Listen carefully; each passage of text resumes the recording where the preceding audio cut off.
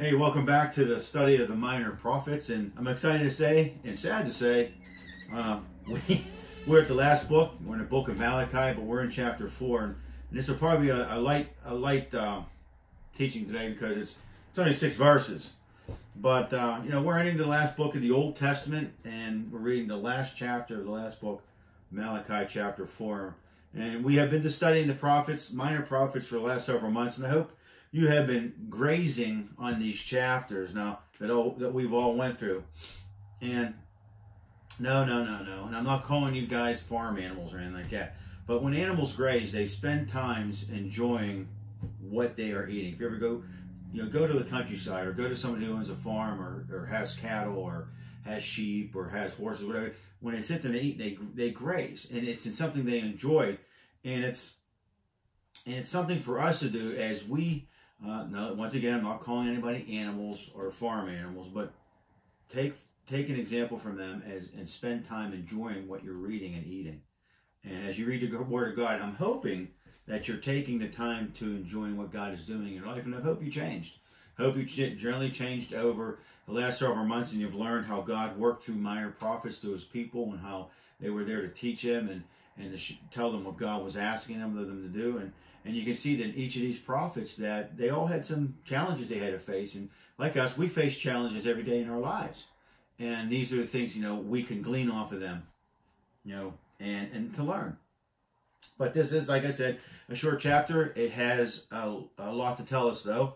There are 6 verses here before we enter into a 400-year period of time where there's a silence before we hear God moving again through John the Baptist in the New Testament. And what's interesting here is that we read Malachi talk about the one who is coming, and lo and behold, we see that after 400 years, it's of the silence in the New Testament, it's John the Baptist. So it's neat how there's a continuation. But also in this section here that we're going to read today, it does tell us about the second coming of Christ. So get excited. Get your Bibles open, if you will, to the book of Malachi, and we'll be at the 4th chapter. It should say the great day of the Lord. Once again, I'll be out of the ESV. It says in verse 1, "Behold, the day is coming, burning like an oxen, when all arrogant evildoers will be stubble. The day is coming, shall set them ablaze, says the Lord of hosts, so that it will leave them neither root nor branch." Now, let's stop there for a second or a minute and say we're dealing with a term that has been dealing with for many, many, many times in the Scripture, especially in the Old Testament, the day of the Lord. Maybe you've heard it, maybe you spoke it, maybe you don't know what it means yet, but this is a time period where the Lord spoke that He will judge the earth. He will bring final judgment to us, but not to us in a sense as believers, to us as human beings who He has placed on the earth. He's here speaking to the arrogant and all evildoers. Now, that's a very short list of description. Basically, this is in part the question we get from time to time is, when is God going to deal with the evil in the world? Now, even think about now, even with this coronavirus and all, then the coronavirus has kind of died down, and now after the loss of that man, the innocent man that got killed by the police officer, it's good to protest and good to speak up about things that are wrong in our society, but you cross the line when you start blowing up Walmarts and Targets and people's stores, and you think, God, when are you going to come back and rescue our people, rescue this world? I mean, I can't wait, because you know what? When Jesus steps down on His place, there ain't nothing like that happening. He will deal with it, and I get excited about that. But I get fearful in the sense that, do the people know who have rejected Christ what is coming? And do the people who have put their faith in Christ know what is coming? It's important. It's a good question for both people. If God is the God of justice and He hates wickedness, why is sin so rampant? Why does He not deal with it all? So a lot of times we get those questions. And maybe you've gotten them, and maybe you've answered them a little differently than I do. But know that God will deal with this. We want it right in the here and now, but He says, I'm waiting. And God has set apart a day where God will set some time to deal with all the wickedness and all the people who rejected Jesus' mercy and Jesus' grace. We get a clear sense of this. This is not a day we look forward to, though, for those people who are on earth. It's going to be a hard, sad day. Ezekiel chapter 30, verse 3 says, "For the day is near, the day of the Lord is near. It will be a day of clouds and a time of doom." Listen, for the nations. Right there, Ezekiel's telling them it's coming. Joel 2:11, "The Lord utters his voice before his army, for his camp is exceedingly great. He who executes his word is powerful. For the day of the Lord is great and very awesome. Who can endure it?" Obadiah 1, verse 15, "For the day of the Lord is near upon all the nations. As you have done, it shall be done to you. Your deed shall return to you on your own head." Basically, listen, these verses in this, that God will not and cannot brush sin that the people have committed under the rug. It's not going to happen. There will be a day the judgment will come. Now, there will be a day where payment will be required, and the day of the Lord is that payment for one's actions. But God has made a way for us to escape that final judgment through the accepting of Jesus Christ as Lord and Savior and to surrender to him, while we live here on earth. When we go to the cross, where Jesus willingly bore our full punishment of what we deserved, from God, his full wrath, Jesus took for us. And by receiving what Jesus done for us on the cross, this whole judgment we're talking about was done for us, you and I, if you're a believer, in the past. And for those who have rejected Jesus, this judgment is yet to come. So listen, when someone gives their heart to Jesus Christ, when they sinned in the past, the present, and the future, Christ paid for that. So judgment was paid. My judgment was already paid by Jesus Christ over 2,000 years ago. I don't have to worry about it. He took care of me. For those who don't believe in Christ, who do not follow Christ, who do not have Jesus in their heart and live for Jesus, their punishment's yet to come, future. And this is what we're talking about here. Malachi is preaching here from a time yet to come. For you and I, judgment is in the past. If we would just humble ourselves and receive what Christ has done for us all at Calvary, know that our sins are forgiven because of Jesus. If that was something that you have not done yet, please do. Don't. If you're watching this for the first time, maybe the second time, and if you haven't walked with God, if you don't have that personal relationship with Jesus, I say do it now. It's simple. It says just confess your sins to Christ. Ask him to be your Lord and Savior. Surrender your life to him and ask him to live in your heart. And then live for him. Live your life for him. Get into a good church. Get into a good Bible speaking church. Get into a place that will encourage you and love you, will surround you and help you whenever you're in need. So let's get back to the scripture real quick. It said God promised a fire for his people back in Malachi chapter 2, verse 2 and 3. And here God promises fire for the wicked. But there's a big difference between the refining fire that's applied to God's people, to me and you, like in Meshach, Shadrach, and Abednego, if you remember those guys from the Old Testament, where they were placed in the fire for not bowing down to the king and false gods. And they stood and said, no, we won't. And they stood for God, and God rescued them in that place. And that's that refining fire for us, is when God takes the impurities that's in our lives and he gets rid of them. That's the refining fire to make us more like him, to be closer to him. You know what I mean? But the fire that he's speaking about to the ungodly, it's not a good one. It's going to burn. When judgment comes, it will be too late for them. So, like I said, why doesn't God come now? Apostle Peter says this. Why doesn't God come now? You think about it. Why not? Because God does not want any to perish. 2 Peter 3, verses 3 and 4. Knowing this, first of all, scoffers will come in the last days with scoffing, falling on their own sinful desires. They will say, where is the promise of his coming? For ever since the fathers fell asleep, all things are continued as they were from the beginning of creation. We have been waiting. It's like this. People are saying we've been waiting for such a long time, and we're getting tired of this. These people are the ones who are casting doubt about who God is, God's character, and God's word. But jump down to verse 9 in that same chapter. It says, the Lord is not slow to fulfill his promise, as some count slowness, but is patient towards you, not wishing, listen, that any should perish, but they all, he said, how many? All should reach repentance. You know, sometimes we say, you know what, God's not coming. He's not going to do it. His word's no good. You know, people say, I don't know, been waiting too long. I don't think it's going to happen.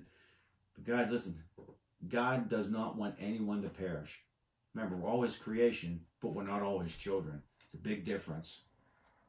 And God wants all of his creation to bow their knee. And one day they will, whether you're on his side or you're not on his side. We're all going to bow a knee. This is why there is a delay. God is giving people time to repent, to receive his grace and mercy. It's a free gift. Why would you turn down a free gift? I mean, I can understand maybe an ugly sweater or a tie or something like that, but you still would receive the thing. Most people would probably regift it. But this is a gift that we should regift in the sense that I get this gift, I have Christ in my heart, and I'd be able to share that with somebody else. You know, even when you read the book of Revelation and with the tribulation period where God still is repeatedly giving people opportunities to repent, to come to him. By the time the end happens, the people that are left, the ones who continually rejected Jesus, they're in trouble. These are people that, it's not like they reject him here. These are people that in their heart they've seared their anger or hatred towards God, a rejection towards God. These are the ones, but God yet, listen, I know he knows all things, sees all things, but he gives people the opportunity to repent. Now, as we go into verse 2, we see that what's going on as kind of, if we read verse 2, it's about a believer's point, how the believer looks at it, the point of view for me and you if you're a believer. It says, but for you who fear my name, the Son of Righteousness shall rise with healings in its wings. You shall go out leaping like calves from the stall. No, I didn't say it. The Bible says they're calves. But verse 1, God promises a judgment of fire. And those who are proud, but those who choose God will be saved. If you've ever been in a farm, like I mentioned, when the animals are let out, we go to sometimes when my kids were little, we'd go to a petting zoo, and sometimes you could see the animal. I mean, they didn't have a big area. You're better off going to a zoo or maybe a zoo or a farm where they just let the animals out. You can see the excitement in their steps. You're like, wow, finally out. Just think about this lockdown. We went from red phase to yellow. People are like, yeah, I can get out of my house. Doors bust open. They all start running. But visualize people of God who have had with unspeakable joy and excitement of what God is doing in their lives. You can picture that in your mind, that they're just like, in verse 2, where it says, you shall go out leaping like calves from a stall. Did you ever see the guys that ride the bulls? And they have that little piece of rope around the bull's neck. And as soon as they open the gate, the thing tries throwing them off. Probably kind of like that. Verse 3, and it says, you shall tread down the wicked, for they will be ashes under the soles of your feet on the day when I act, says the Lord of hosts. God's people will be very joyful at this time, victorious, and when they show it by their actions. We, as a body of believers, need to show the joy of the Lord in our actions, in our lips, in our hearts. So why? So other people can see that joy. See, they realize that all the promises back then, they will realize that all the promises, all the words from God that God had shared and had passed on from prophet to prophet and king to teachers and from people to people, that God's word is good and they're excited about it. It'll be a day of great rejoicing for them. Now remember, it says, verse 4, remember the law of my servant Moses, the statutes and the rules that I commanded him at Horeb for all of Israel. Now listen, in the Old Testament, God's people followed the law, right? Man related to God on the basis of the law.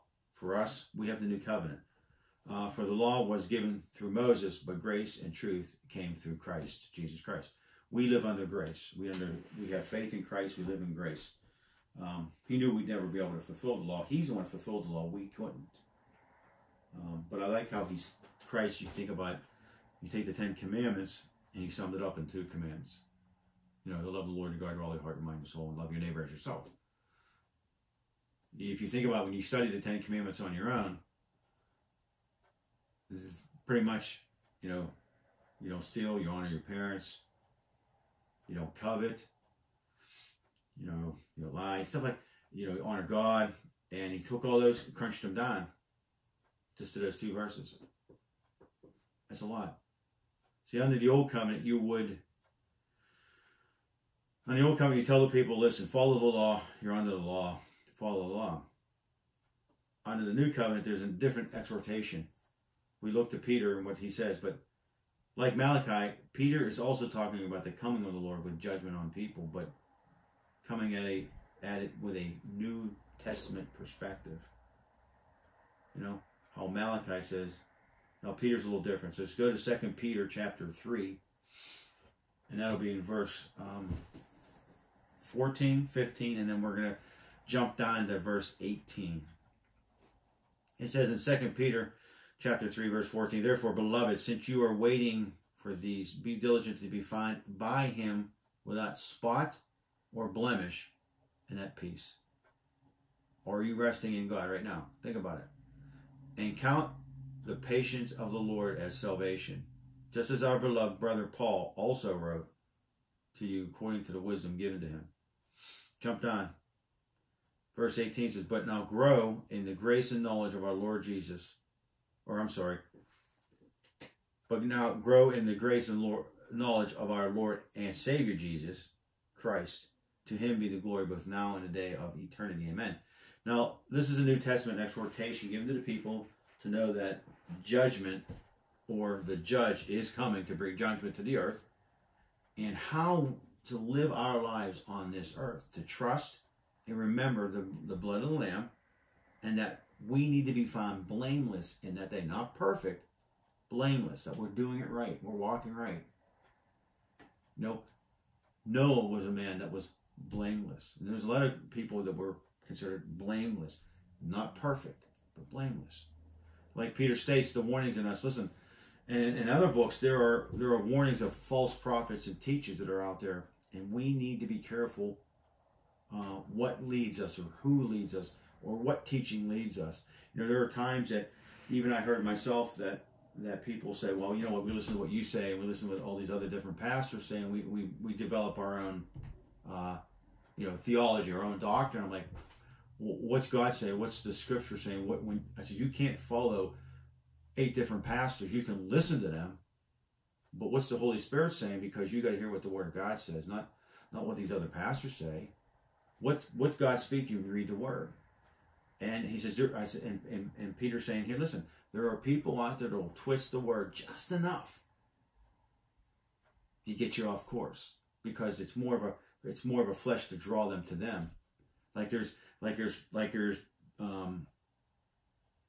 was a news thing that ran across my phone about, such and such a church has all this thing, and they put all these gimmicks out, and they try to get people in the church.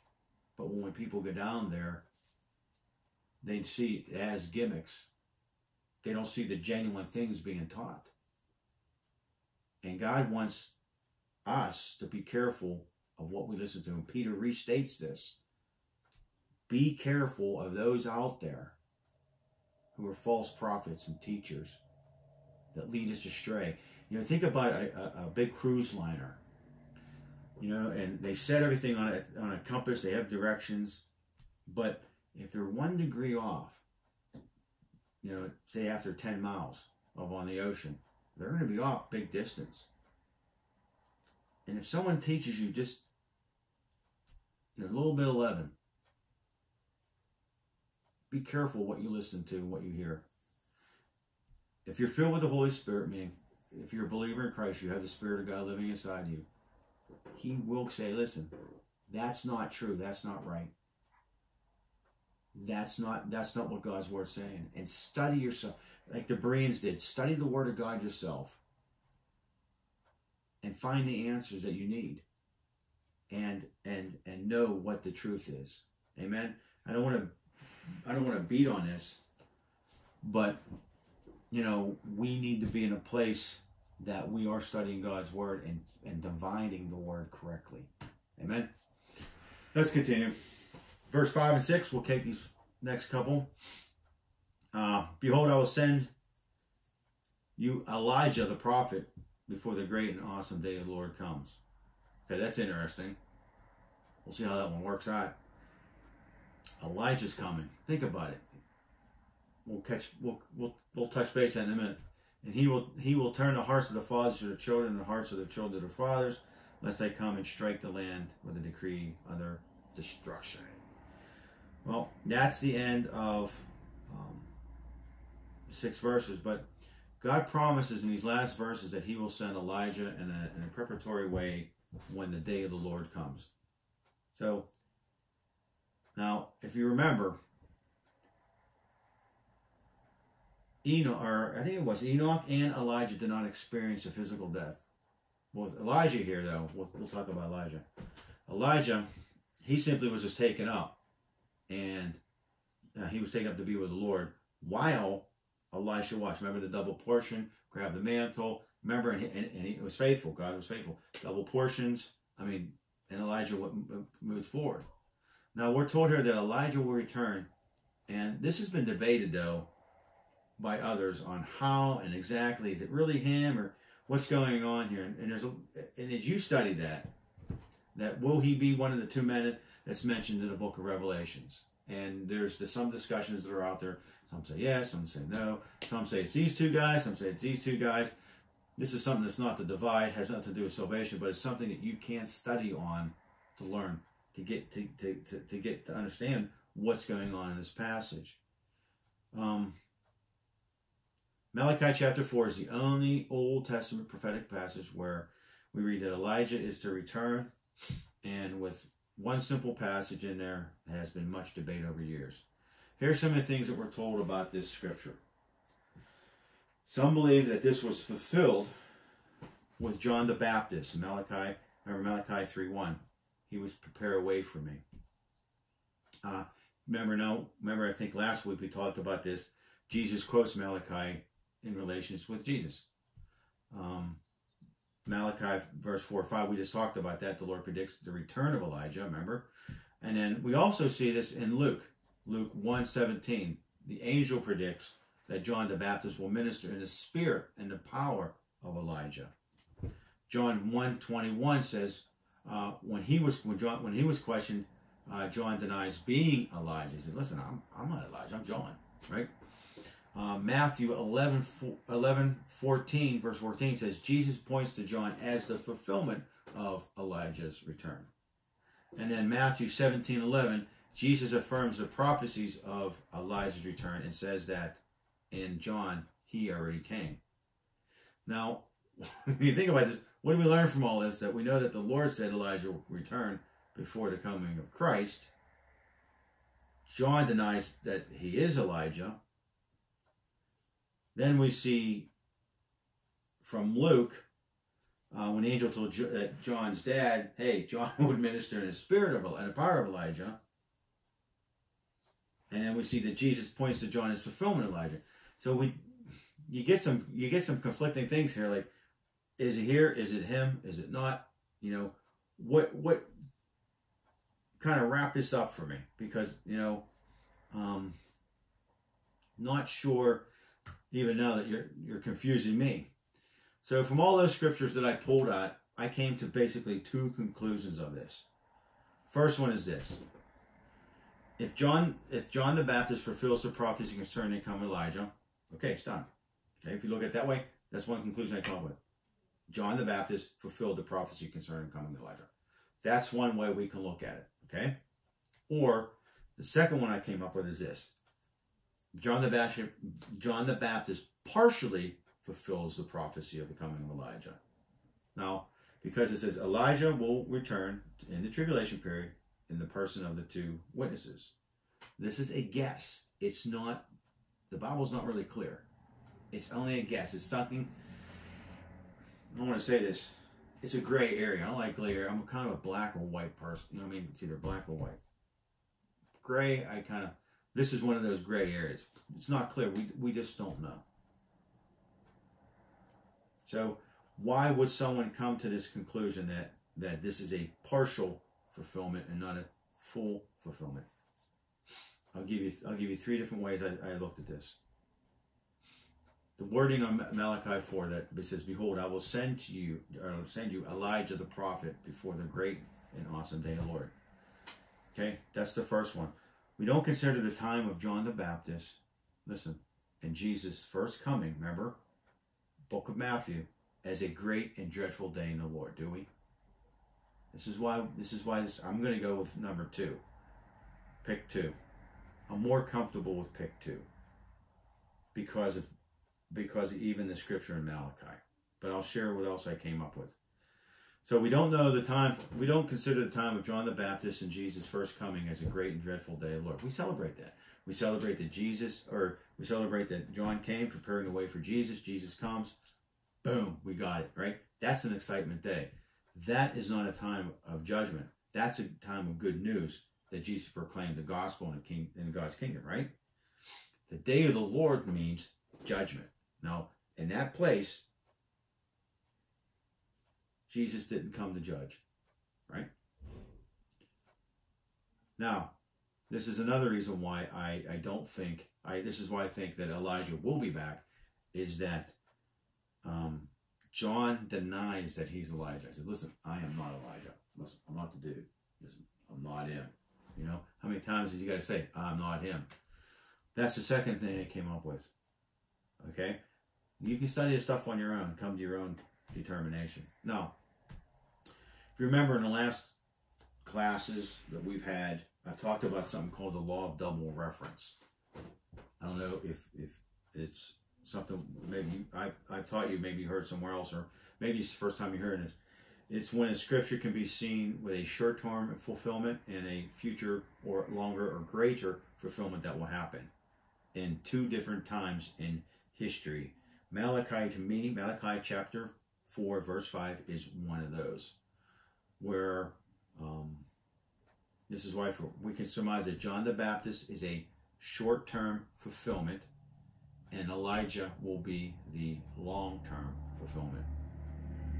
God will either, no, here's what I see. God will either send Elijah back to the earth on a special errand, or send someone uniquely empowered in the spirit and the office of Elijah. Okay? So this is something that you can study. This is something you can study on your own.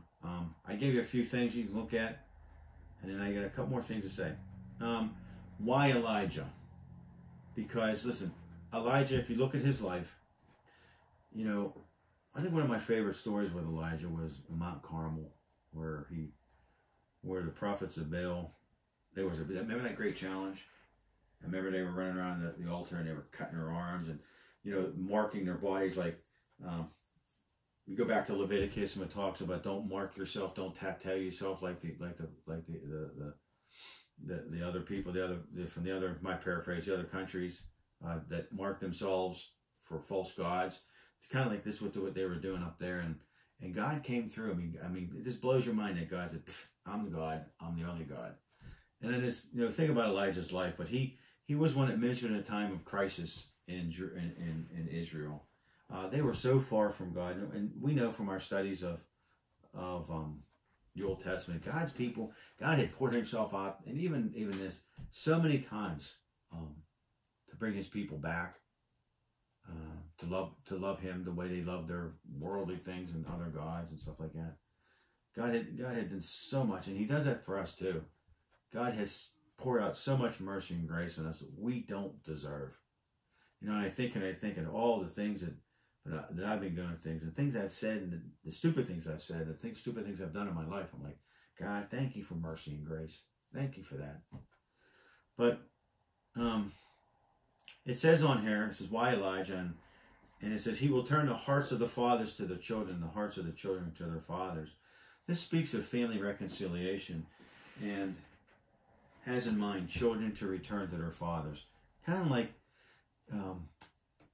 where God wants his children to come home to him, Israel.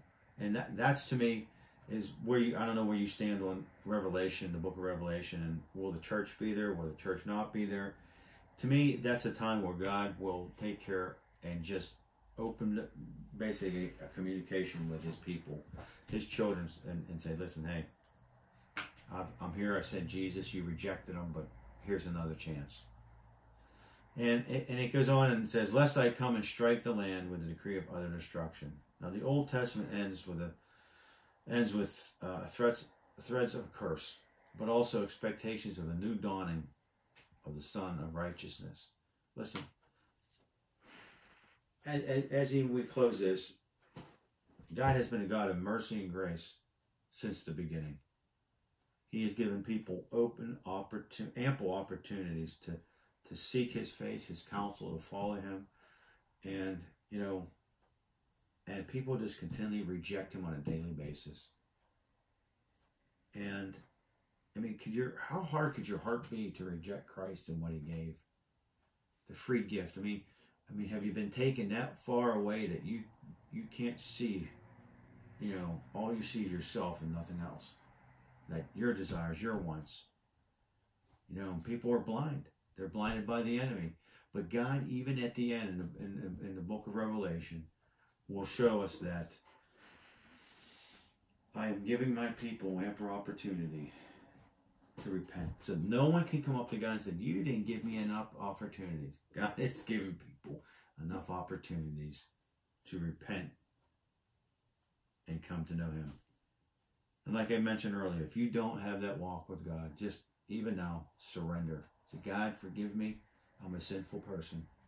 I need you to come and cleanse me. I need you to come and be Lord and Savior of my life. And now, Lord, I ask that your Holy Spirit would fill me. And Father, that you would surround me with mercy and grace. And Lord, that you would lead me in my life." And then if you did that, I challenge you to find yourself a good Bible teaching church. And those people in there who will love you, surround you, and encourage you, and see you fulfill the call and the destiny that God has on your life for you. Well, that's all we have for today for the book of Malachi and the minor prophets. I hope you have enjoyed the minor prophets. I don't know what we're going to be doing for the next several weeks, but I'll see you next Wednesday, if Lord willing. And if you want to stop by First Assembly of God, Beaver Falls, up on Darlington, come up and join us, 11 a.m. Or you can see us on YouTube. But you have a great day, and we'll see you soon. Be blessed. Bye now.